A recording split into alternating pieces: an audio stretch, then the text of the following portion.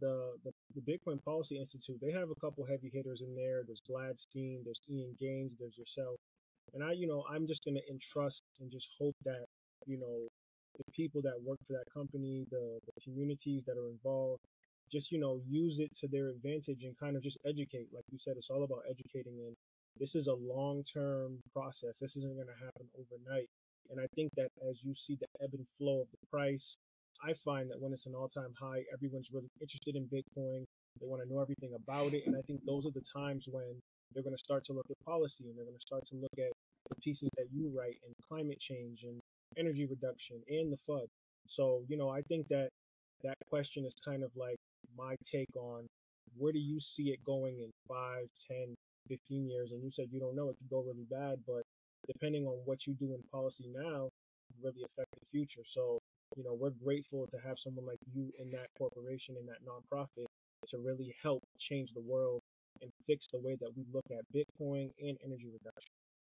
Yeah, thank you. I mean, people like one of the driving concerns that pushes these policymakers to make these really bad laws or bills is this bad idea that Bitcoin is just going to consume all of the world's energy, and it's going to push the planet towards 2 degrees Celsius warming all on its own, which has been totally debunked within the publications themselves, like the actual academic publication where that claim was made.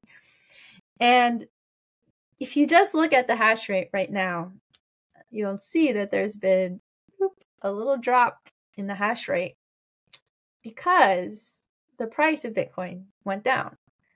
So when people say like Bitcoin's not constrained in any way, its value is not constrained, its energy use is not constrained, it's like, actually, prime example, when the price of Bitcoin went down, the hash rate collapsed a little bit. There was pressure on the miners.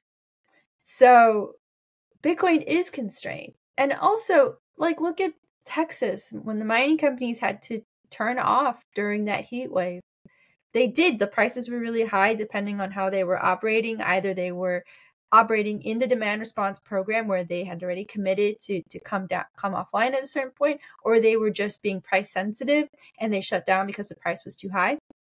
They still went offline, and that means that they were energy constrained, right? So there are physical constraints and there are value constraints on Bitcoin, and that's like part of my whole thing about the degrowth stuff. It's like, if you really want a sustainable society and you want an economic system that isn't going to outgrow your planet's constraints in terms of what is sustainable, what are the limits to the resources on your planet, you need a monetary system that can respond that way, that directly responds to the demands and the limits of our environment and our energy use. So that, these are the things that make Bitcoin really good for the environment. And if policymakers and people who didn't like Bitcoin could see that, I think they would change their tune a little bit. And it's my hope that through our work at BPI and hopefully, we have a policy director now, Jason Brett. He's really awesome. He has a lot of experience. He was a regulator, and I think an FDIC regulator during the financial crisis. So he has a lot of experience dealing with policy and stuff. So I'm hoping that we can make really good use of this bear market, like you said, and reach out to policymakers and educate them. And hopefully, while they're not really paying attention because the price is crashing, that we can change some minds.